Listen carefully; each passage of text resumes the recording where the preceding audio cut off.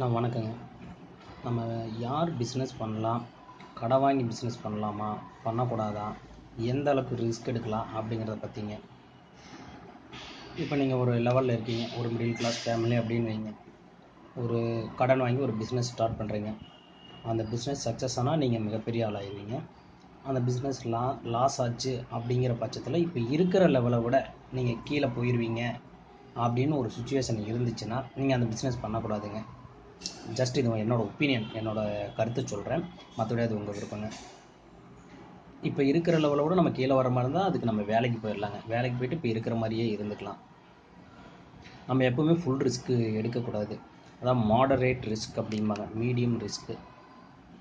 இப்போ ஒருத்தர் ஒரு ரூபாய்க்கு அதிபதி அப்படின்னா அவர் ஒரு பிஸ்னஸ் ஸ்டார்ட் பண்ணுறாரு அப்படின்னு வைங்க. அதாவது இல்லை அப்படி இல்லைங்க, என்னென்னு கேட்டிங்கன்னா, இப்போ ஒருத்தர் ஒரு பிஸ்னஸ் ஸ்டார்ட் பண்ணுறாங்க. அந்த தொழில் சக்ஸஸ் ஆச்சுன்னா அவர் நல்லா இருப்பார். அந்த பிஸ்னஸ் லாஸ் ஆச்சுன்னா அவர் அவ்வளோதான், சாப்பாட்டுக்கே வழி இல்லை, அவரோட லைஃபே முடிஞ்சிடும். அப்படிங்கிற ஒரு சுச்சுவேஷனில் எந்த ரிஸ்க்கும் நம்ம எடுக்கக்கூடாது. எப்போவுமே மாடரேட் ரிஸ்க் தான் நம்ம எடுக்கணும்.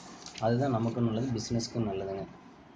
அதே மாதிரி கடன் வாங்குற மாதிரி இருந்தால் நம்மளால் திரும்ப கட்ட முடியும் அப்படிங்கிற லெவலில் இருந்தால் மட்டுமே கடன் வாங்கணும். அதுக்கு மேலே நம்ம வாங்கி அதிக சுமையை வச்சுக்கூடாதுங்க. மெயின் என்னன்னு கேட்டிங்கன்னா, இப்போ உங்களுக்கு ஒரு 5 ஏக்கர் காடு தோட்டம் இருக்குது. நீங்கள் ஒரு பிஸ்னஸ் ஸ்டார்ட் பண்ணுறீங்க.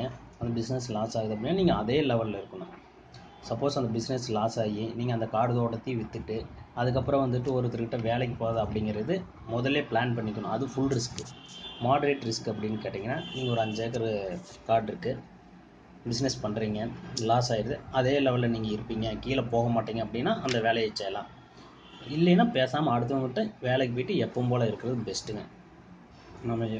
நம்ம மிடில் கிளாஸ் ஃபேமிலி எல்லாமே எப்போ எடுத்தாலும் மாடரேட் ரிஸ்க் தான் எடுக்கணும். ஃபுல் ரிஸ்க் என்றைக்குமே எடுக்கக்கூடாது. அதுதான் சேஃப்.